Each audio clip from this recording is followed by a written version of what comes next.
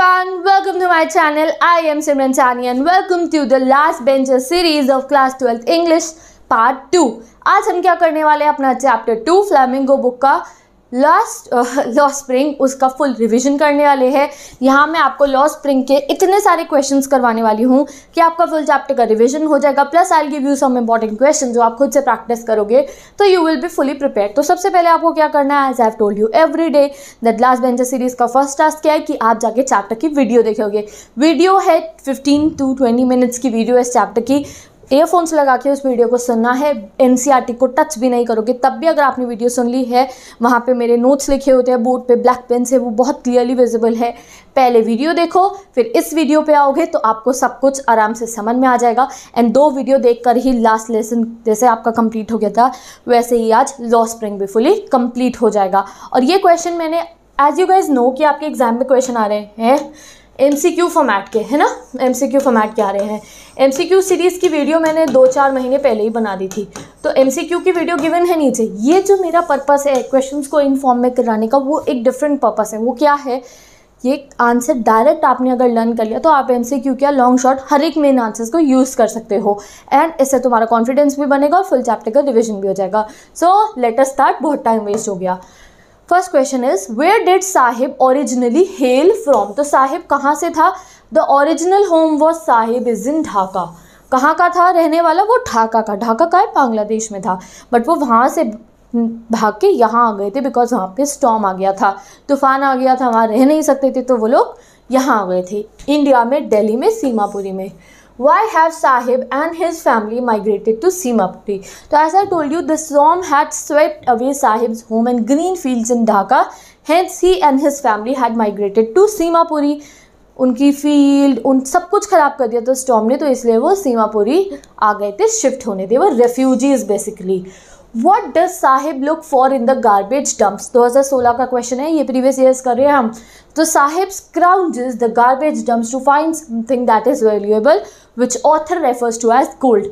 वो हमेशा ना कूड़े के ढेर में ढूंढता रहता था कि उसे कुछ वैल्यूएबल से वो 10 रुपये का नोट मिल जाए, 2 रुपये के सिक्के मिल जाए, कुछ छोटी मोटी चीज़ें मिल जाए. और गार्बेज में उस चीज़ को ढूंढने को ऑथर ने क्या रेफ़र करा है, गोल्ड. उसको उनको ऐसा लगता, उनको 2-3 रुपये और 10 रुपये ढूंढना भी ऐसा लगता था कि उनको कोई सोना मिल गया हो. ठीक है, नेक्स्ट क्वेश्चन देखते हैं. What was sahibs full name. तो साहिब का फुल नेम क्या था, साहिब आलम. और डेफिनेटली आपके एग्जाम में क्वेश्चन आएगा, which means Lord of the universe. What is the meaning of sahibs full name, Lord of the universe. And there is irony in his name. नाम है साहिब आलम बट काम नहीं है साहिब आलम वाला इसका. ठीक है, next, home did Sahib observe standing at the fence gate at the neighbourhood club. अब एक सिनेरियो है चैप्टर में कि साहिब नेबरहुड में क्लब्स बने होते हैं ना, स्पोर्ट्स क्लब बने होते हैं, उसके बाहर खड़े होकर फेंस पे बैठ के देख रहा होता है किसी को. अब किसको देख रहा होता है, Sahib stood at the fence gate at the neighbourhood club and observe 2 young men dressed in white clothes playing tennis.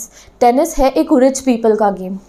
Uniform चाहिए, शूज़ चाहिए, टेनिस रैकेट्स चाहिए, क्लब चाहिए जहाँ पे आप प्रैक्टिस करोगे. तो एक अमीरों वाले शौक़ हैं वो.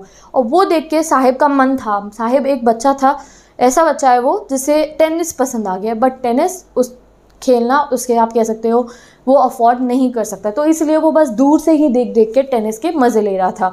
तो ये चीज़ हमें ऑथर ने दिखाई कि दैट वो बच्चा चाहता है टेनिस प्लेयर बनना या टेनिस खेलना, but we can say that destiny उसे वो अलाउ नहीं करेगी.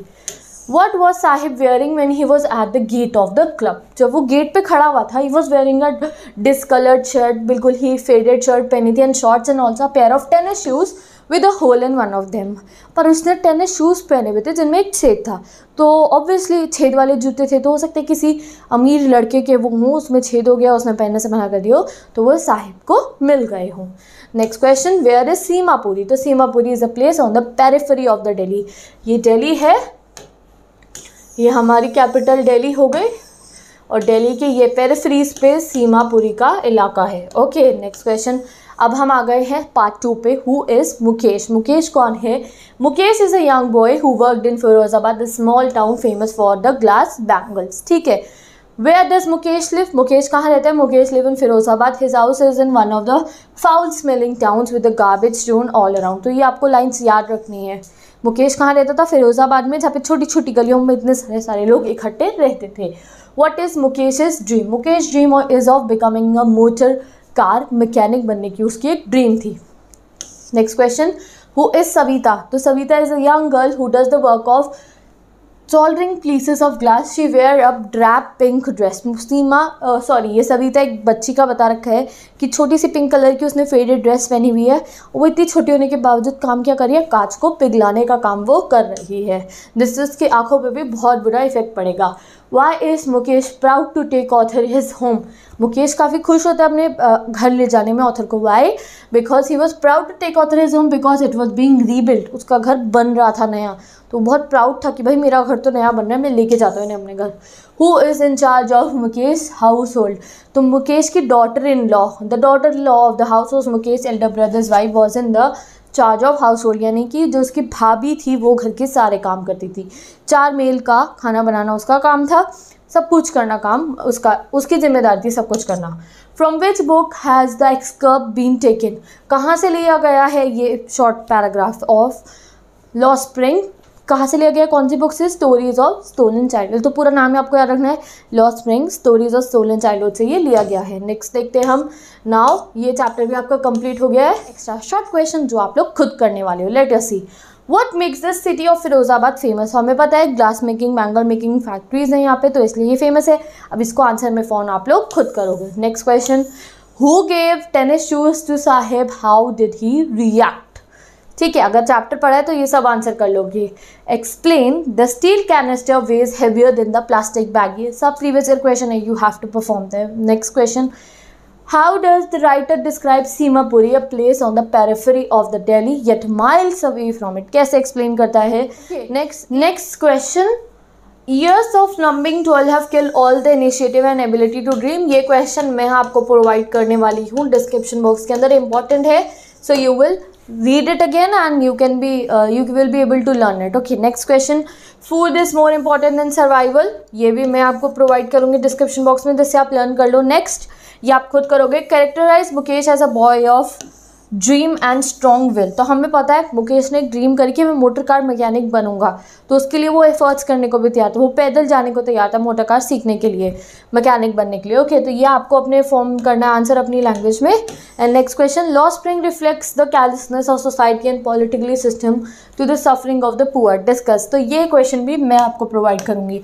तो यहाँ पे 3 जो आपके लॉन्ग क्वेश्चन है ये मैं आपको प्रोवाइड कर रही हूँ. विद इन 1 वीडियो आप लोगों का पूरा क्वेश्चन आंसर सब कंप्लीट हो जाएंगे. Law spring chapter full complete हो जाएगा. 3 question you have to do yourself, 3 I will provide you. So with this last benchers, best of luck. Complete this chapter today. जैसे हमने कल last lesson करा था, regularly we will upload 2 videos of English and in this way हम 3 to 4 days में full English complete कर लेंगे and English में आएंगे हमारे 100 on 100. And if you are thinking about English letter writing, article writing and invitation writing, advertisement writing, तो वो सब भी मैं पढ़ा चुकी हूँ. उसके लिए description box में writing skill की playlist given है. Go and watch it. Best of luck. All my students, if you have any queries, you can ask me down in the comment section, and now I'll meet you in the next video.